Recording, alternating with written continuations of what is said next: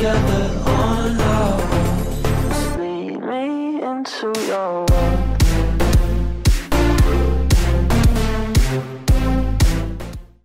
Because you expect that shot easily just getting banged up or 90, so you have to defend against it, and then he just drops that on you. Like, okay, I guess you just score those, AJ. Congratulations. Well, big drop down here after a rare miss defensively, and Majicbear immediately ties the game. Real important low latency play here. You hear the 1 minute warning. This ball has to go in. Mathematically, no. 55 seconds. Typical spot, like, you know, behind Jordan. He doesn't get that sort of touch or beats the defender to it. Oh, he does it again. Oh, they're killing him. They're killing him. Oh my goodness. We've got Percy in the midfield.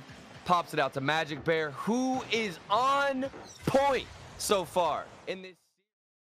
The shot comes through. Wait a second. It's another 50 from T. Corral, but Jordan will be able to make it back in time. TC has been doing so much of the heavy lifting here, and that's what you want your new guy to do for sure. Majicbear with a good carry. It's good. It's good. Oh, it's good. I thought Shock was going to stop that one. The soft touch. Oh, my goodness. He had it red all day long. And pretty much get a free shot on net. He does the same thing. Gets the demo, knows there's space that was opened up by himself, and has the awareness to keep going. Majicbear sniping to the left side of the box. That is what we need from the boy. I wanted him to be more aggressive and demo, but I'll also take a couple of these shots too. Let's talk about Percy's positioning as well. Takes away a double attempt, or a double tap attempt as Majicbear. Oh, not a lot of, wow! No way! Not a lot of options, but doesn't need them. Look at that. Just needed one. Just one option, Majicbear. What a dismount. What a shot. But there's been more than like 5 unfortunate errors, Turtle. You make a great point here. But when you're on offense, does any of the defense ever matter? I don't think so. We've got Majicbear and a demo from Percy to seal it. I deserve that one. I absolutely deserve that. That was great. That was great. I think that's the classic Alpine move with most of their touches. It's always been about keeping the pressure, and I think that does come down to Miztik as Majicbear. Okay, off the backboard. Where did this come from? I didn't Nobody even see this saw one coming. develop. Woo! Okay. That's an angle too. Yeah.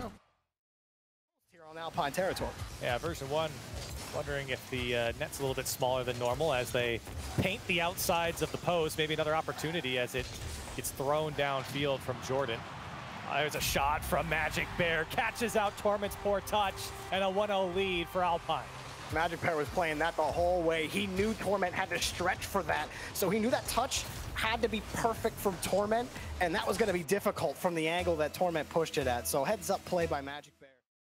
Alpine is another good push. They've had really the better half of this match. Oh, But Majicbear getting an incredible dunk. His shoulders are enormous. And Majicbear closes game 1 down. Don't even want the 15-minute overtime. If you're getting a dunk like this, that's all I want. Majicbear. Kind of the mentality you like to see. They, at no point did they look like they were overwhelmed or worried at all by the Pittsburgh Knights. Majicbear adds a little finesse to the end of game 1. Disgusting here, brings it up, has all the control, puts it just behind Rodoko. Sosa can't get there.